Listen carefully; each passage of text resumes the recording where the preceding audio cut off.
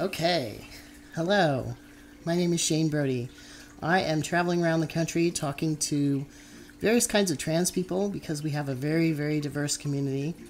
And I'm very excited because there's somebody I'm going to talk to tonight who uses words that I have never heard before, and they're going to define these things for me, and I'm very excited about that. And they're of a very different generation, very much younger, so that's exciting. And they love dogs, and my dog has really been taken with this person, and I'm just excited about that. I figure, when people say that dogs are really good judges of character, I very much trust that. Absolutely. And he's enjoying laying on the couch over here. He's getting spoiled. Anyway, so I'm going to hand it over to my guests here, and they're going to introduce themselves in the way that they feel comfortable with. Right. I am Magnus. I am demi-male, which is under the trans, masc, non-binary spectrum, which I'll go into all that in a little bit. I'm ace. I'm 25. I've just started my transition hormonally. I've been on hormones for 3 months now. So yeah, I'm asexual. I'm polyamorous. So definitely a different generation. Yeah. Well, actually, polyamorous has been around for quite a while. Yeah. But it's the asexual? Asexuality. And then demi, which Demi-male. I have no idea what that's about. Yeah. So we should talk about that. Yeah. Which one would you like to hear first?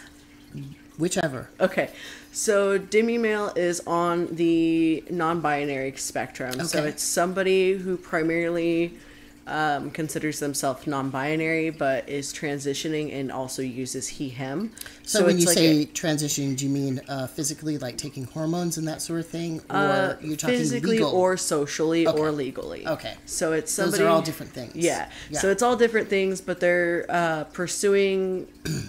in some way transition, and they don't have to pursue transition. It's just like usually somebody who identifies on more of a non-androgyny spectrum that is non-binary. Oh, you lost me. So non-androgyny spectrum, what is that? So like they don't identify in the center. So say it's a linear line and you have Okay. male and female and non-binary where you're in the middle. Okay. They identify right between male and non-binary. So they're not okay. all the way male, not all the way non-binary. Okay. They're like right in the middle. Okay.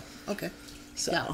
it's you identify as both and neither. It's a hard thing to explain, but it is becoming more and more common. There's also demi-girls, and then some people just use demigender if they kind of flux between those two. Okay. And so when you say flux, what do you mean by that? Almost like genderqueer, so or gender fluid. So sometimes people who are demigender will identify as demi-male or demi-female at different points in time.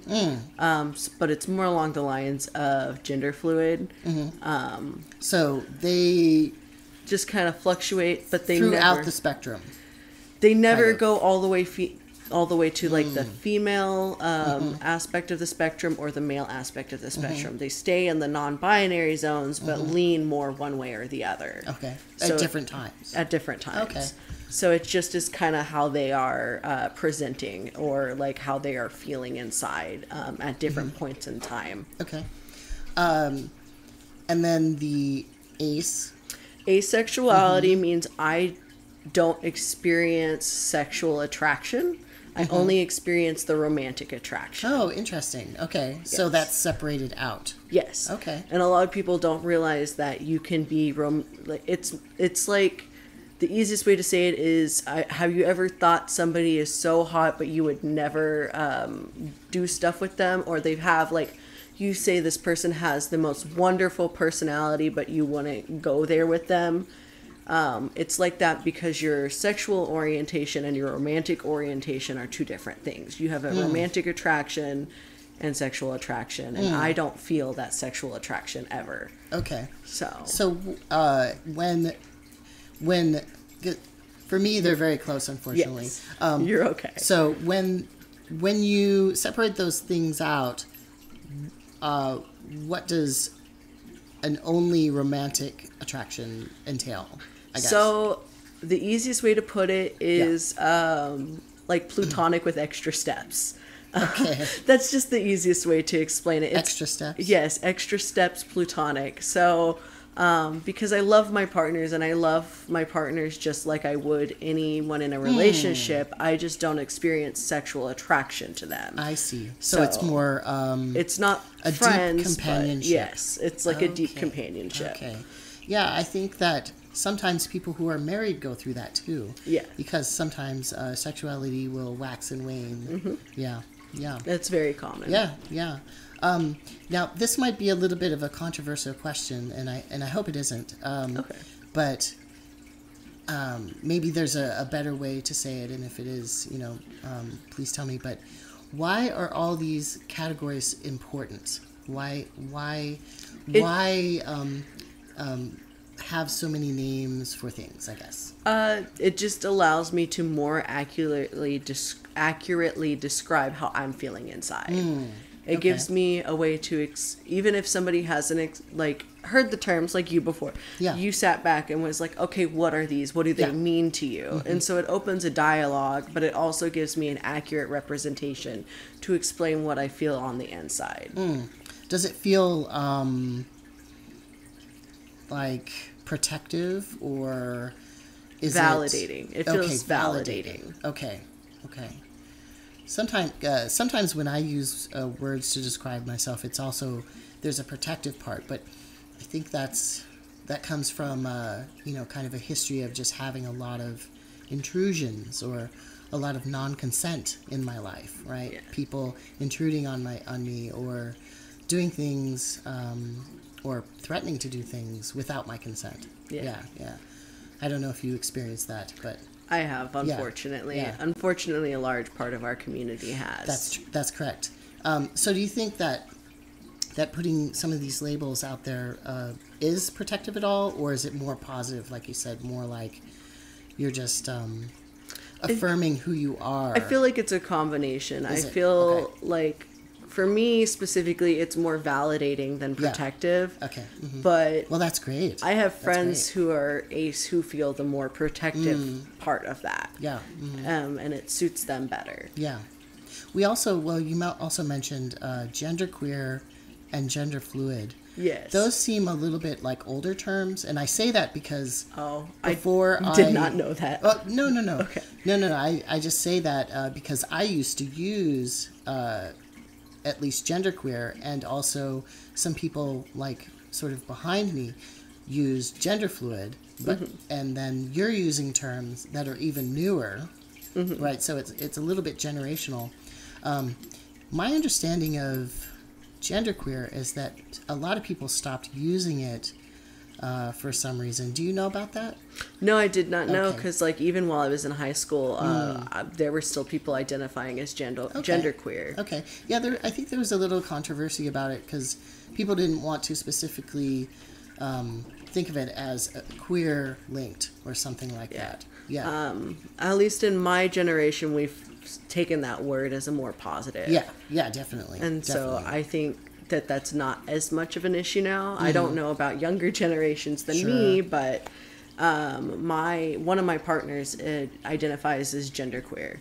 So and I think it's a fun word. Yeah, and she's 21, and that's just like her identifying. Yeah, it kind of reminds me of like when I was using it, I used it kind of prior and at the beginning of transitioning, because for me, I felt like I was always in the middle, like growing up and that sort of thing. But then also with transitioning, I had characteristics like the beard and breasts that kind of really posited me right in the middle somewhere, right? So I thought it was a really fun term. It kind of reminded me of like old rockers or something, even though they didn't use that. They used like glam and that those kind of terms, or whatever, or bisexual. A lot of people put a lot of gender terms into bisexual. And the way, because my husband is bi, and the way that Oh, that's something we could talk Yeah, about, because I'm married. There's a little bit of, well, marriage as well, but also there seems to be a little controversy around bisexuality. There's a lot of controversy around bisexuality and pansexuality, Yes. and I'm pan-romantic, so I still get that controversy. Yeah. And Yeah, talk about that a little. so a lot of it is one community or the other, and by one community or the other, either the bi community or the pan community thinks that the other term is exclusionary. But that's where I come back to my point where it's just, for people, it's what is validating to them, and I don't think either one is exclusionary personally, because the way my husband explains it is how I would explain pan, is he's bi in the sense that it's more than one. And so, but that's how I would explain pan. I'm not attracted to any one particular gender. Yeah. And I have no problem with anybody of gender. If I like you romantically. And that's how he feels, but he uses the term bisexuality. Yeah. And there's a history behind bisexuality as well. If we get rid of that term, I think in some ways we're kind of getting rid of that history as well. Yeah. You know, and there's a lot of people who use it. And there's a lot of people who use it kind of interchangeably. Yeah. You know, like they'll use bi or queer, or some people are using pan. Actually, my history of the word pan is a little bit different. I talked about this with somebody else. Pan, at least in my experience, came out of the straight community. I did not know that. Yeah, because all of the lesbian bars were kind of closing because a lot of lesbians were becoming sober, and then gay men, they were very ill for a long time. You know, there weren't any good drugs and that sort of thing, and so kind of these gay and lesbian spaces were kind of less, you know. And so straight people were like, well, come and hang out with us, you know, come party with us, basically. And so they called their parties and whatever get-togethers pansexual. It's like everybody's welcome. So that's my knowledge of it, and this was like in the 90s and kind of the mid 90s. But I'm glad that term has actually evolved and become more queer over It's time. like now it just means everyone is welcome. Yes. Gender-wise. Yeah. We embrace everyone, and if we like you or we love you, we just like you or love you. Yeah, because those early kind of pan events or whatever were usually 98% straight people, and I'm talking very straight too. Yeah. Like unsafe, kind of. Oh God. For queer people. Yeah. And then there would be like me and like a gay, two others. Yeah, somebody else, like a dyke or a gay guy or something. And it was like, okay, well, we're just gonna hang out and drink our beer or whatever in the corner and you know, and complain. Anyway, I'm glad that it's evolved over time, though. I think that's an interesting shift, though, from the straight community to queer. And then, you know, I wonder if there's a similar shift the other way, like if the straight community is at all influenced by some of the terminology that you're talking about. Have you found that out at all? A lot of times it's just confusion and need of education, because these things don't apply to them, and so a lot of times, and by that I mean like these terminologies don't fit them personally, so a lot of times they don't think about it, or they don't take the proper education on it. Seems like ace would, though. You know, that... Ace, because you can be straight and ace, and that's what a lot of people don't understand, which that has started to evolve. I have straight ace friends. Yeah, I would think so. Who have learned about it as they've gotten older and been like, oh my God, that's what there was nothing wrong with me. I'm just asexual. Right. Yeah. Oh, okay. Yeah, asexual used to be more like a shameful thing, or like, you just can't find a partner, or it's still like that. There's still a lot of stigma around ace. There's still people, I can fix you, that do that whole thing. Yeah, I remember that when I was a lesbian. I got a lot of that too from straight men. Yep. I don't think so. and gay men get a lot of it from straight women. Right. That's true. It's just I feel like no matter where you are in the sexuality department, you're gonna get some of that somewhere, and that is so unfortunate. Yeah, that's kind of what I meant by that whole protective thing. Like it's very clear. Yeah. Clearness, clear boundaries. Yeah. Yeah. Which and then So this one's hard to talk about because Okay. there's asexuality is a spectrum like non-binary is a spectrum. Okay. So there's sex repulsed asexual, Oh. which they don't want anything to do with that kind of thing at all. Sure. And then there's people who like get into other parts of that. And so there's different types of asexuals. And so there's like subcategories, but the broad term is asexual. Okay. Yeah, I myself my specific term would be a gray asexual. So I don't feel sexual attraction. That's just not my thing. I'm not like repulsed by like sex itself, but it's not my cup of tea. Have Okay. fun doing your guys' thing. Okay. Yeah. Interesting. Yeah. Where did you learn these terms? Because I'm assuming that you didn't come up with them yourself. That No, you learned them. Yeah. absolutely not. Yeah. Did not come up with them myself. My generation's raised on the internet, Right. so that's a huge spot. Right. But also in high school, we had a gay straight alliance, which those aren't really around anymore. Right. But before GSAs. yeah, GSAs. Those aren't around anymore. Well, they're called something different. What are they called now? I can't remember. I know towards Is the it a end of more my high inclusive school, name or it's a something? more inclusive Okay, name. okay. It's a more inclusive name, and then they weren't always used what they were supposed to be used for. Oh. So at what were they my supposed to high be used school, but we also live in the Bible Belt, so keep that in mind. Okay.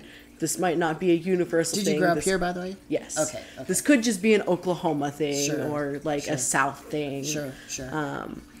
They were used to bring people to LGBT in, and then it would open a dialogue, and then people who would claim to be allies would come in. They weren't really allies and would try to like harass people. well, not even harass. They would just try to be your friend and then make you see differently. Oh, I see. So, I see. Okay. yeah. Like It was a lot of stuff like some that. Bible witnessing kind of stuff. And Yeah, but they tried to do it like covertly. Okay. They didn't do it out in the open. They tried to act like they were your friend and then would bring it in over That's time. terrible. That's It's terrible. Unfortunate. Wow. And again, that might just be a South issue because it's Bible Belt. Sure. So I don't know that that's a everywhere issue, but that's what happened here, and that's why kind of like we don't have a lot of GSA stuff anymore. Yeah, I haven't talked to a lot of people who've been in GSAs. Once again, it was kind of a different generation Yeah. than me, but I've never heard of that before. I'm willing to bet though that it's happened before. I Wow. don't doubt it. Yeah. I think it's just it's so unfortunate of living in a red state like we do with people who are not as accepting as they should be. Yeah, I've only been here a couple of days, and what I've noticed is, this might sound a little strange, but I've had interactions with people who I find that they're extremely polite. Yes. Almost polite to where it's like several decades ago that like people were being polite in that particular way. Like I just don't find that in other places, and I'm finding that I'm a little bit too urban with them. Let's say, like I'm like right now I'm maybe a little demanding or something, and I'm like bewildered at like how maybe slow people move. Yeah. Yeah, that's what a lot of people from out of state say. My husband's from Washington, so I've heard all of it. Yeah, and I'm trying to be really polite about this, but it's okay. But that's kind of what I've noticed, like maybe a little naivete. So I'm wondering if people have even had any exposure to this kind of thing, and what it was like, kind of, I guess, growing up here, or your everyday kind of experience, because you're definitely, you're very tall. Yeah. You're, if I were to see you out on the street, maybe this is not a good thing to say, but I would think you were a little bit androgynous. I prefer that. Yeah. But I don't always pass as androgynous, and so it can get really hard sometimes because while people can be really polite, they're really polite if you pass for what they want to perceive you as. Oh, I see. If you don't fit like a societal standard here, you don't get quite the same treatment, or it's a different kind of polite where they're backhandedly polite. What would be an example of the backhanded politeness? So that is going to be a lot of like how a lot of AFAB people do the like catty remarks where they're complimenting you, but they're not complimenting you. Oh, I really love that shirt. Where did you get it? Stuff like that. They'll do that, but like about your like presentation. So they will be like, oh, here, let me help you I'm disabled, so I'm in a wheelchair most of the time. So that's a big one I get. Do you need help getting into the restroom? Which one do you need into? Stuff like that. And they will use that opportunity to kind of make backhanded remarks. That's interesting, because I would think if somebody were asking you which bathroom you use, that would be helpful. But for you, it's not. No. Okay. Because a lot of times they're using that to try to get information on whether or not I'm fitting the mold they want me to fit into. Oh, I see. So they're using the ruse of helping you to get information about you. Yeah. Oh, I see. Okay. They're fishing. Yeah. I see. Yeah. Do you ever think that people are being sincere about that? Like, what's a good way of being sincere? Like, because some people are nervous. Yes. Who knows why? But they're nervous around like people who are disabled or. So, as somebody who's disabled, it's hard to explain the difference, but it's very like, as a disabled person, easy to tell the difference. Yes, I get you. So I get you, but what is that difference that you? Can a lot of pick times up it's on? tone. Okay. Because a nervous person, you can usually tell they're nervous by their tone, and the way that they phrase things. So, but they're being sincere. Yeah, they're being sincere. So if they're nervous and they're being sincere, they'll be like, do you need assistance getting to the restroom? They won't ask which restroom you need. They'll be like, do you need me or my husband to help you? If they're AFAB or AMAB, they'll be like, do you need me or my partner to help you? If they don't know which one you need, but they're not like purposely like trying to assist you into a specific bathroom. They ask you and then they'll move on their way instead of like keep insisting. Yeah. Or after. Or take the no at its face value. Yeah. Yeah, if you're nervous and you're sincere, you'll take the no at the face value, usually. Yeah. I've met a couple of like sincere people who don't take the no at the face value, but it's a very simple, are you sure? I say no again, and they move on. So it's just like a very quick. Whereas if somebody is fishing for that information, they'll kind of push it. Right. They won't back off. Like it takes a lot to get them to back off. It's a plan. Yeah. Yeah, it's a plan. Because you saying no is interrupting what they were wanting to do. Right. So they're probably sitting off and probably watching and thinking, how can I do this? How can I it's like a plan to figure it out. Yeah, I can see that. Or sometimes people help as a way to look good. Yeah. And look at me, I'm a good person. And that's still is the same respect. While it might not be like targeting gender, it's targeting me because I'm disabled and they want to make themselves feel better or look better. And those people are not sincere. So they'll do the same thing where they kind of push it. Right. They don't back off immediately. Oh, are you sure, honey? Are you sure? Yeah. and that's where I say, like, they can be polite and still be predatory in their politeness. Right. Yeah. So, kind of, on that topic again, what is it like being here in Oklahoma, in a smaller city in Oklahoma? This is not Oklahoma City. Yeah. Although Tulsa doesn't seem that much different. Maybe it is. I don't know. It's big, but it's not like as big as OKC for sure. Yeah. OKC is immense. Yeah, it's intense. Too. Yeah, it's I don't know much about the culture here, so what's it like? So we have a pretty decent like LGBT plus group here. Is it real tight? It's tight knit, yeah. Cool. So you can sometimes find that in places that are seemingly more hostile. Yeah. It's almost like people have to get together. So We do. Then they get along better. It's the herd mentality. Yeah. We're safer in a Yeah. herd, so we travel together. Right. And I think it's just like a lot of like instinctual stuff. Like Yeah. you find your people and you stay with your people because those people are safe. Right. So we have Keep a pretty each other safe. Like we have a pretty decent sized group, but not very big because it is a hard state to not be cis normative in. Right. So have you because you grew up here, have you known people who just are like, oh, I gotta go to the coast, or I gotta go down to Texas? I am in a few years getting out of Oklahoma to Washington. Okay. My husband's finishing up school and then we're out of here. Washington State or DC? Washington State. Okay. All right. Yeah. It's just not safe with our current governor and all the events happening. It's just unsafe. Tell me about that. Which thing? The state being unsafe. So, because there's a lot going on. I'm going to pause it for a second because I want to make sure this is okay. Okay. I was just mentioning that I've had to look this up several times because things keep changing, and then I look up a state, and then I'm like, well, what about the state next to it? Or, like my head starts to go other places. And so we just looked it up, and what did it have to say about Oklahoma? That with Oklahoma, the only exception is to save the pregnant woman's life. So that doesn't include cases of assault or incest, unfortunately. Right. So, yeah, that's horrific, actually. That is absolutely horrific. Yeah.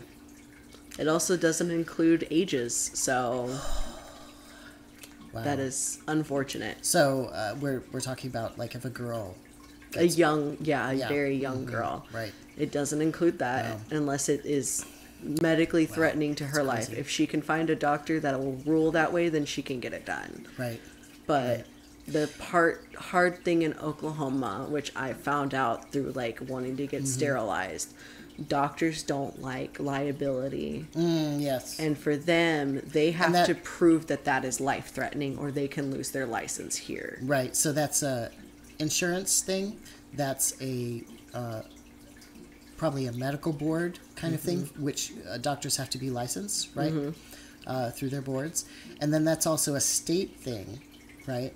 So I understand that pressure, but doctors also have to do the right thing by people. Yeah. But I think... Unfortunately, a lot of them don't. Yeah, I don't think that's happening right now. I mean, just in my experience as being a trans person the last, 25 years out, that it's very hard to find any doctors who will do anything with you, who will work with you as a trans person, even it being legal, And then we know that abortion clinics have also been reduced around the around the country. I think I was reading about Oklahoma, and there's hardly any even before. Yeah, we have this ruling. Specifically, Planned Parenthoods, which are not an abortion clinic, they provide a spectrum of care. Yes, I want to state that, right? But and preventative care, and even planning. Planned Parenthood. Yeah. I believe we've only got one in Tulsa now. Yeah. I think our other one closed. We had two, but I'm wondering what they're doing now. I mean, if it's illegal, that's pretty awful. Yeah. I'm very worried. I'm very worried about this. Yeah. Yep. And in Oklahoma, we actually, I don't know if you've read about it at all, we do have a Native American woman who was convicted for a miscarriage. Oh, yes. So we do have on, like, when all of this was just starting. It's very unfortunate, and they're... Yeah, I don't know. It's very hard to sometimes parse what. I mean, I'm not saying that's not true, but I keep hearing other things too, like if there's something that a medication that could possibly harm the child. She was taking a blood pressure medication, right, for her blood pressure, right, and then doctors might be more interested in not giving medications to women because life-saving medications, because they could be pregnant or they could get pregnant. Yes, that Right. is something I've run into Yeah. as a disabled person. Wow, really? Yes, because I still unfortunately have my reproductive organs intact. Yeah. Not for long. Okay. I All did right. finally find a doctor, which we can talk about that too. Sure. Okay. But I have had doctors in the past deny me certain pain management medications because, and I'm not talking like opioids, I'm talking non-addictive, just barely stronger than ibuprofen Sure. pain Sure. management for my nerve damage. Okay.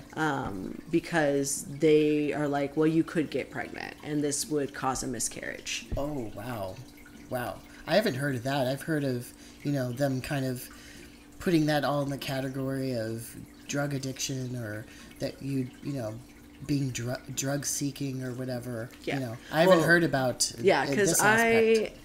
a lot of doctors won't call me drug seeking because I'm in physical therapy and I'm taking active measures. Okay. And I'm in a position insurance wise that unfortunately a lot of my disabled community doesn't necessarily have, where I have really good insurance. Oh, wonderful. And I'm able to pursue those amazing things that help me. Yeah. And so it's so rare that I meet somebody that has good insurance. Yes. I gotta say. It's helped because it's covering some of my transition stuff. Yeah. It's Oh, covering good, my good. physical therapy. Good. I was able to get a new wheelchair, which I desperately needed. Oh yeah. And those are so expensive. Those are extremely expensive. Yeah. If I would have had to pay out of pocket, it Yeah. it costs more than a new car. Yeah. Oh, It's that much? yeah. My I had wheelchair no- would have whoa. been $21,000 out of pocket.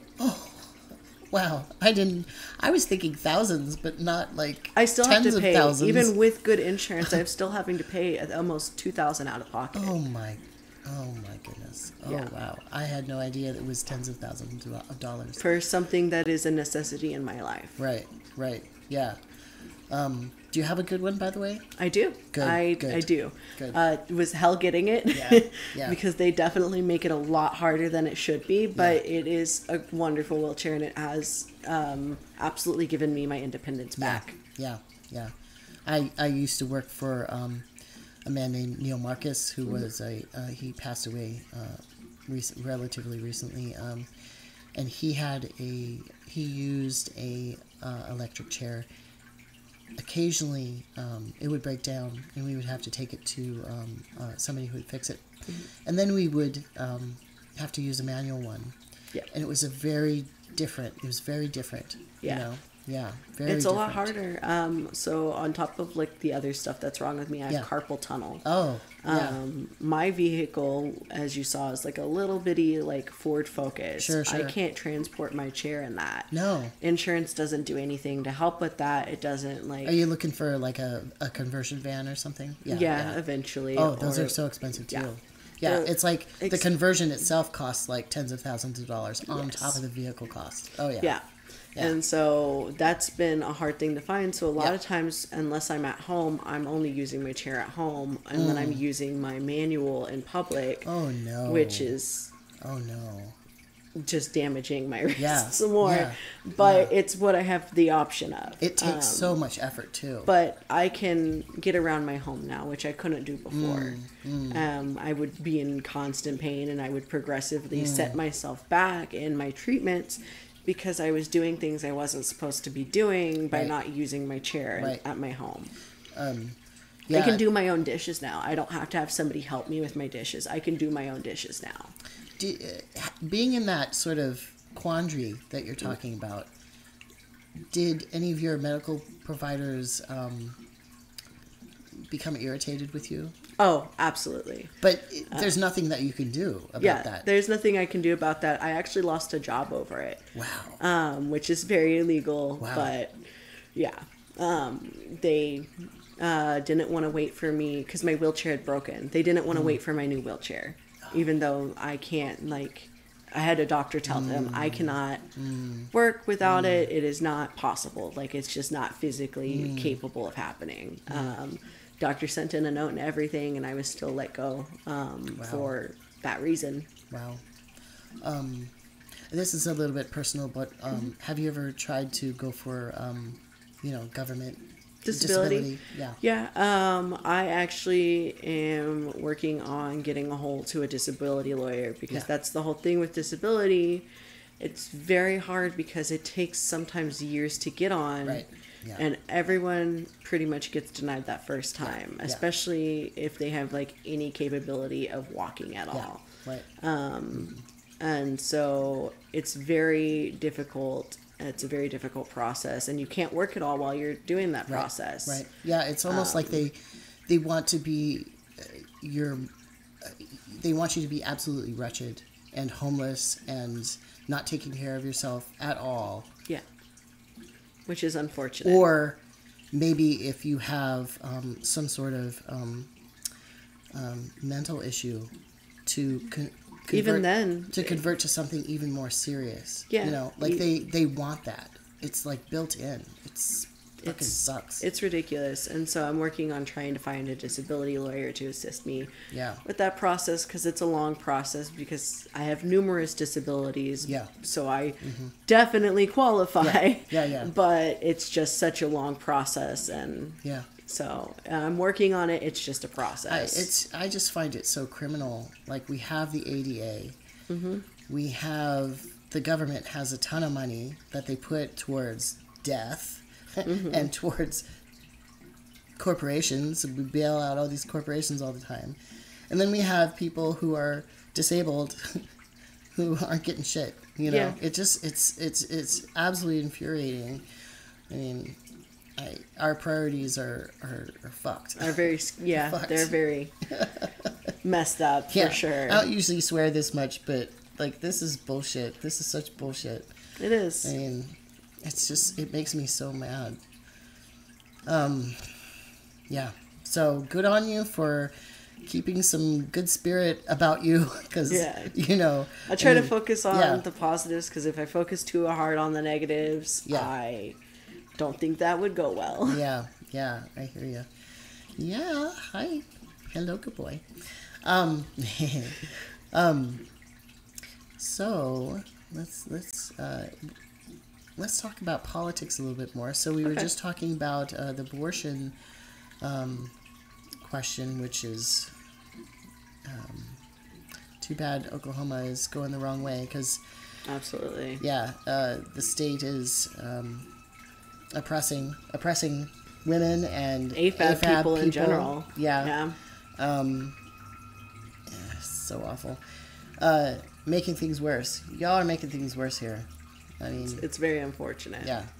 And all that, just imagine all the and then trying energy to actually do all these things, like to suppress people. They're putting so much effort into it. And then on top of that, trying to get any type of sterilization in Oklahoma is a nightmare. So I was super lucky that I was able to find a doctor, and I found it, believe it or not, through TikTok.